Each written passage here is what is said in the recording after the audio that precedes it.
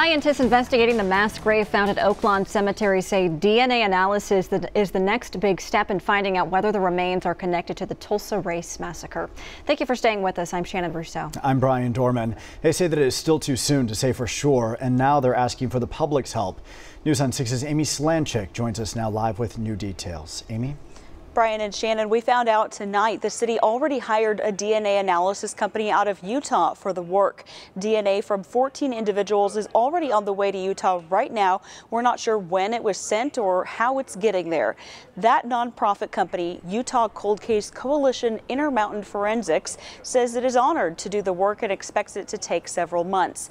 The city is asking anyone who may have relatives from the 1921 massacre to reach out to the company, and we'll be sure to post that contact information on our website.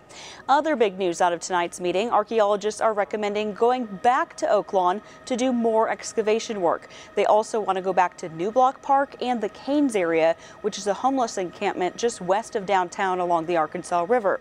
Several members of the Public Oversight Committee expressed concerns about not investigating every single individual that was found at Oaklawn. Here's what anthropologist Dr. Phoebe Stubblefield had to say. We recovered one black male with evidence of multiple gunshot wounds, who's buried in a plain casket. There is a strong likelihood that when we return, we will recover the others like him that we have in our documentation, our documented history. We have gone further than ever in revealing this history. Now, the full final report released tonight is more than 1,000 pages long.